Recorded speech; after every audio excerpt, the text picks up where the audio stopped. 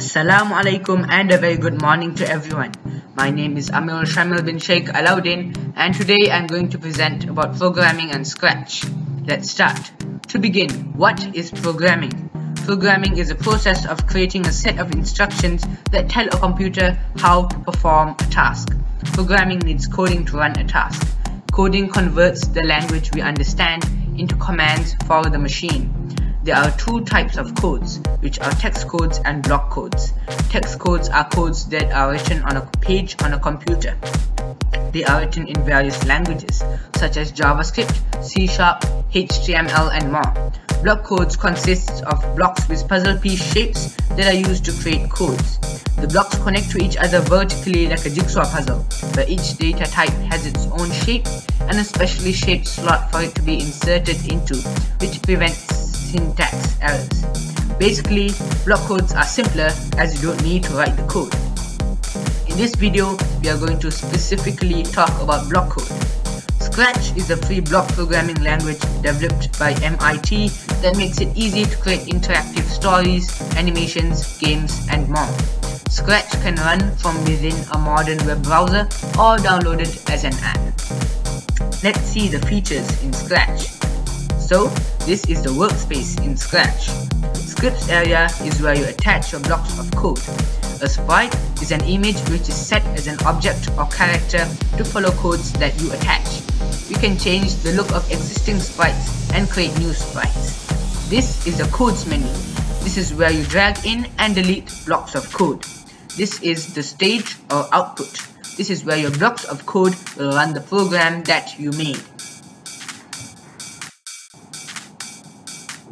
Let's try making a simple program in Scratch. Let's go to events and click the when flag clicked block. Attach it to the scripts area like this. Then go to motion and attach the move 10 steps block under the when flag clicked block. You'll notice that if you drag the when flag clicked block again, both of them can't be separated. That means the code is combined together.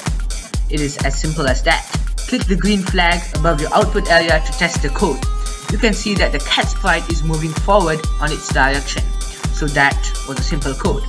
When we keep on clicking the green flag, the cat moves according to its last position and it doesn't reset to its original coordinates. You have to set it so we can reset the position of the cat. Let's also create a code that can control the cat. I am going to create a code to reset the position of the sprite. I want my cat to reset its position when I click the sprite. So, attach the when this sprite clicked block from events to the scripts area. Then, attach the go to X and Y block from motion under the when this sprite clicked block. Set the X and Y coordinates to 0. X and Y are coordinates to define a specific location. Test it out by clicking the green flag. The sprite will move 10 steps, and when you click the cat, it will go back to 0, 0, which is the original location of the sprite. Now, I'm going to build a code so that the sprite can move forward on our control. First of all, let's remove the move block. Drag it back to the codes menu. It is really simple. Go to control and attach a forever statement under the when flag clicked block. This block will repeat the code inside this block forever or until the red octagon is clicked. Click the if statement and drag it inside the forever statement.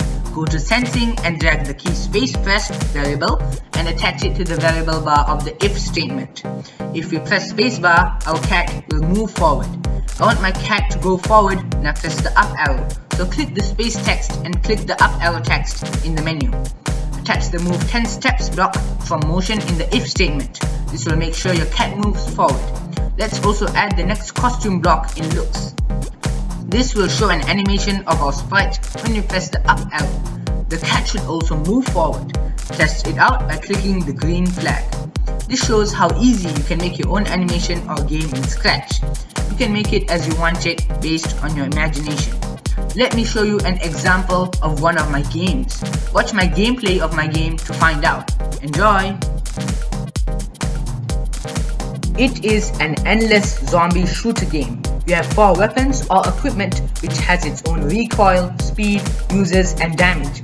There are several types of zombies which has their own speed, size and spawn rate. There are also 2 wave bosses which are in wave. That's it for this video.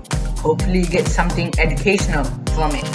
Good luck coders, thanks for watching.